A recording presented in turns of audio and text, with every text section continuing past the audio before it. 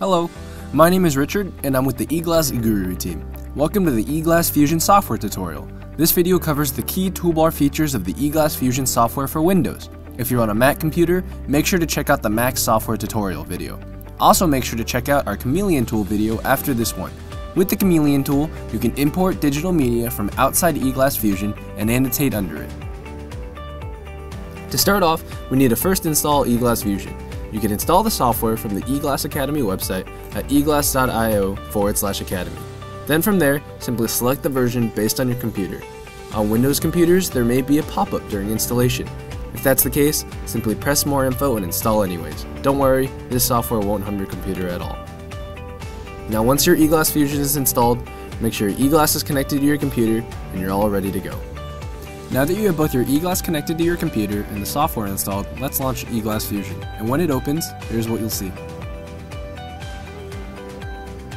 Hello there!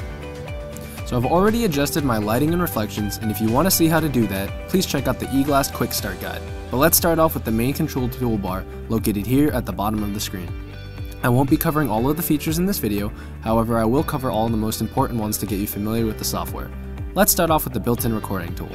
The record tool actually has a few functions. Most notably, however, are the camera record and screen record functions.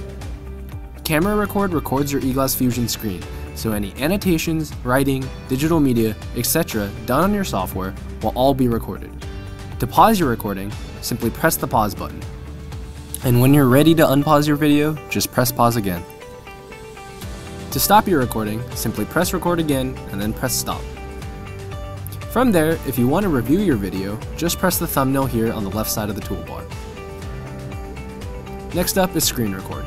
Screen record will capture everything you see on your computer monitor, such as other programs, documents, and websites.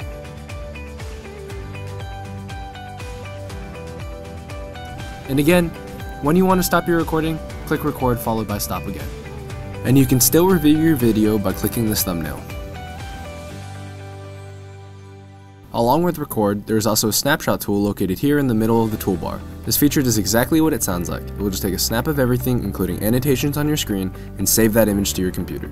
As a quick side note, you can actually access all these tools on the eGlass's control panel. Along with your light and camera controls, you'll find buttons for record, pause, stop, and snap. Keep in mind that when you press record, it will use the camera record function. You can use these tools in place of clicking the buttons in the software. Now let's pull up that last snapshot we took by clicking this thumbnail. You'll notice that it actually brings up our side-by-side mode. With side-by-side, you can put up any previous snapshot you had taken and pin it to the left side of the screen. Then by clicking and dragging the arrow, you can also resize the window. This is an especially useful tool for teachers. They can write down notes, take a snapshot, and then use the side-by-side feature to pin those notes on the side as they move on to the next topic. To exit side-by-side mode, simply press the X at the top of the screen. You might have also noticed that the bar on the left that appears after you take a snapshot. This is called the archive bar. The archive bar is where all your recent snapshots and recordings will go. If you press any of the images here, it will automatically pull up side-by-side mode. If you click on a video recording, it will automatically pull up that video and play it back. If you click Go to Archive, it will actually open up a file manager, and you can see all your saved videos and snapshots. Let's go back and take a look at a few other things you can do with eGlassFusion. Next up, we have our Slingshot mode. Let's open Slingshot mode and see what it does. eGlassFusion is immediately minimized and your desktop gets pulled up. Now what Slingshot allows you to do is export images and past snapshots from your eGlass camera and move it into an outside document. For example, I have a Microsoft Word document pulled up here. I can then press this arrow and open up my archive. Then I can click and drag my snapshot into this document, and it will pop up like this. You can also click and drag your thumbnail and it will automatically take a snapshot of your camera and paste it here. Keep in mind though that this snapshot isn't saved. You can also even click this clipboard and copy your camera snapshot and you can paste it in that way. Exporting these images isn't limited to just Word docs. You can do the same thing everywhere. PDFs, emails, and PowerPoints are just a few examples.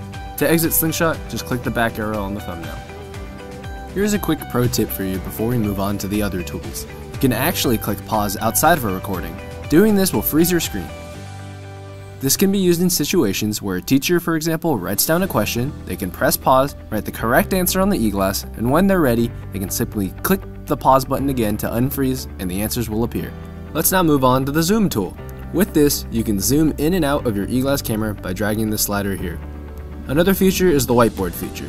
This pulls up a digital whiteboard, and if you want to see more, please see our whiteboard software tutorial video here at hovercam.com/flex11. To exit whiteboard, just click this arrow in the corner of the screen. The last tools I'll cover here are under the View Option menu. First off, you can rotate the camera 90 degrees in either direction, but the two most important features here are Mirror and PNP. Because the eGlass camera automatically flips the camera image, if you ever wanted to show either a poster or a book, for example, the writing would appear backwards. A solution to this is by using Mirror, which will unflip the camera image. However, keep in mind that when you are writing on eGlass, your writing will now look backwards. To flip the camera back, just press Mirror again. Another way you can show real-world items, such as this book, is with PNP, otherwise known as Picture-in-Picture mode. With Picture-in-Picture, you can actually use a second camera with your eGlass. Make sure another camera is connected to your computer, and then you can simply turn on PNP mode, and a window will open up in the corner of your screen with that secondary camera's view. I can then resize my window by clicking and dragging in the corner, and I can also move the window around. Since I connected a document camera to my computer, instead of having to mirror my eGlass camera, I can just place whatever I want to show under my other camera. To exit PNP mode, just click the X. Your computer might have multiple camera inputs, and eGlassFusion may not automatically select the one you want. So to change the setting, simply go into the settings menu, and under the camera submenu, you'll find an option to switch the aux camera to whatever connected camera you would like. While we're here in the settings menu, let me also cover a few important things that you may want to know about. Under the camera submenu, you'll also find settings to change the resolution and frame rate of the eGlass camera. Under scan and recording, you'll also find settings to change the output format of both your snapshots and video. Finally, under MISC, you'll be able to change the archive root folder of where all your snapshots and recordings will be saved, as well as the check for updates button. Go ahead and check for updates every once in a while to make sure your eGlassFusion is up to date. Thank you for watching this video. Don't forget to check out our eGlass setup videos and other software tutorial videos located at eglass.io/academy, or email us with any questions you might have at hey@eglass.io.